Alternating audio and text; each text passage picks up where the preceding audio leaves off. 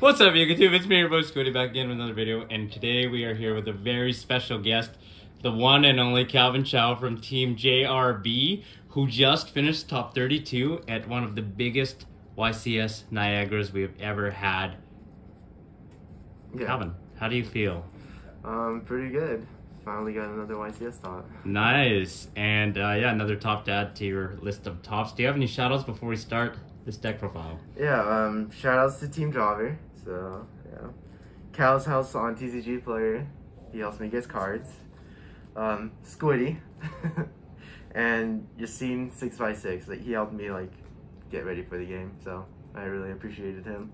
And his YouTube channel is amazing. So yeah. Nice. Without further ado, then let's dive right into the deck. Alright, so I played Beaver Spright. It's like a 40 card main deck.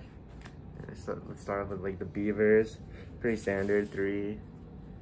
Standard Frog Engine. Then the Sprites. I'd say this is pretty standard too. Pixie was really good since I played Hayabusa Phoenix also. I never really missed the second red either. Nice. Yeah. Pixie OTKs. And then the hand traps. The ham traps. 3 Veiler, 3 Imperm, 3 Ash. The reason I maxed out on these is these ones were more guaranteed. And I was also using these hand traps to mainly like abuse Nib, which I played 3 of. Wow, the ulti nibs. Yep. Like against the mirror match, if you Ash Gigantic Spright, if they don't have red, your Nib is just gonna be a blowout. And same with like all these. Like it'll just blow them out. So that was my reasoning for the hand trap lineups. And also 3 DD Crow. I was gonna say, where are the crows at? Yeah. Did you feel that there are any other hand traps you might have considered, like Ghost Mourner, maybe Bell? If I did, maybe just like a one of, because if you activate it like once, they're gonna assume you play multiple. That's about it. Yeah. But though I felt like these ones were more guaranteed. Yeah. And then for the spells, 3 starter, standard. The only ones that weren't standard was the Smashers. Some people play 1, but I really liked the 2. I don't know.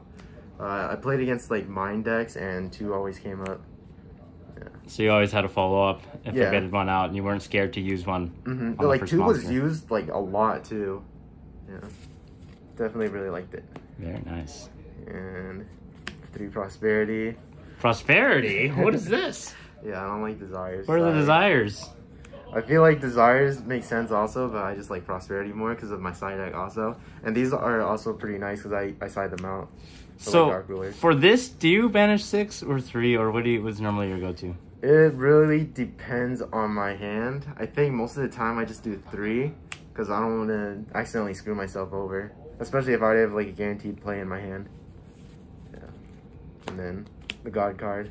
The one of the God card. So yeah, 40 card main deck. Wow, nice clean 40. Okay. All right. Oh. Even with the double smashers, we fit in 40. That's amazing. And then my tokens. The Maple Story tokens. Yep. Yes, we Shout out to Maple Story. You already know. Extra deck. 3 elves, 2 gigantic Spright. I'm too scared to just play 2 because I feel like I always make this, especially if the game like grinds long enough. 3 always comes up. Right. At least for me, it does. And then standard Toad. Like this is Phoenix. I use this for game a lot because of Pixie, and I think it's just like attacking 2 monsters and running it over is just important too. Yeah, attack over a gigantic Nib token with Pixies. Attack again for game. And then the 2 Charmers. During testing, this came up a lot, but I didn't summon this at all at the YCS. You didn't summon up to bring back a Toad and then you get double Toad? I didn't get to do that, but I still think it's pretty good just because of the idea that it could do that. And Ronin Totem can like come back whenever. Right. And this card is just so broken against Spright. Yeah, everything's dark. And then yeah, this is for the 1 card Swap Frog play. And the last link. I just wanted like another way to kill. Because sometimes I just have like an elf and then I bring back like blue and then I get jet and then that's a guaranteed access code right there. But another thing I wish I played was like a unicorn so I can get rid of more cards and so this would get like an extra 1,000 boost.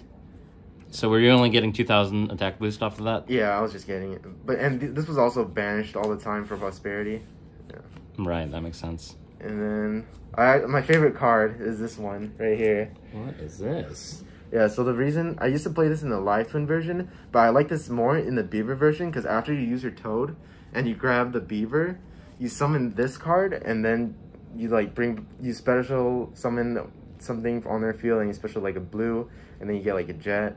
And then after this attacks and you make Gigantic Spright, you overlay this into like Downward Zeus and then Gigantic Spright effect Chain Zeus. Yeah. Like grabbing a Beaver just gives so much pressure because that's just Zeus right there. Wow, and you're able to detach the last material from the Zeus to resolve the Gigantic in order to special something amazing. Exactly. Okay, interesting. Yeah. I really love this card. Yeah, that's why I really wanted to play a Beaver because the pressure is just insane. And yeah, the Zeus package. Alright, on to the side deck. For going second, I did 3 Dark Ruler, 3 Evenly. Usually, I still keep in my hand traps usually, even with the Dark Ruler, because the hand traps are still relevant, because you just hand trap the stuff that searches like the back row interruption, like the spells and trap. Like if the special jet, you just ash that or Veil that, and then you know your Dark Ruler will guarantee stop all the monster effects, and you just play for free. Yeah. Did you ever draw both of these, Dark Ruler then Evenly someone, for their entire board? I didn't. Usually these don't go in together unless their deck really feels like they would work like that. Yeah, these were mainly for tier elements. And then if they play the Punk Engine, I think these would have to go in because if they summon Baron, then Evenly won't resolve. Yeah. Got it. Alright. And then these are for going first. 3D Barrier, Scythe, and Sanctum, and Trap Trick. So my idea with this, this is auto win against tier element, because if you call fusions and all they have is like revealing dangers, you can just Toad negate that, and anytime they summon a danger or like another monster, you just bring back Toad, and you don't have to worry about them fusion summoning and getting rid of your monster, because all they have is like normal summon and special summon, where they have to commit to make a big monster, and that's so you can just stop that so easily.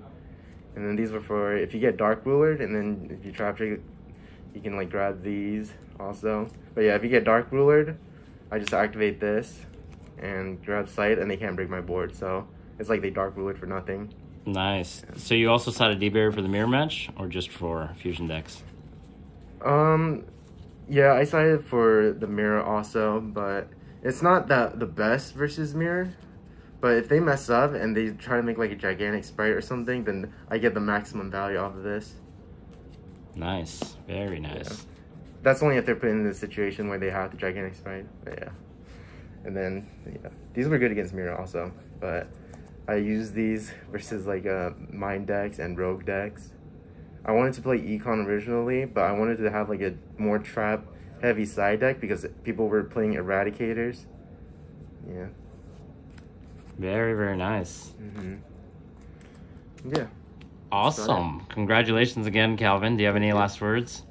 No, I had fun. And Niagara Falls is right behind me. You got this gorgeous view behind him to fit the awesome deck profile. Thank you so much, Calvin. Super appreciate it. And we'll see you guys next time on the next video. Ciao for now.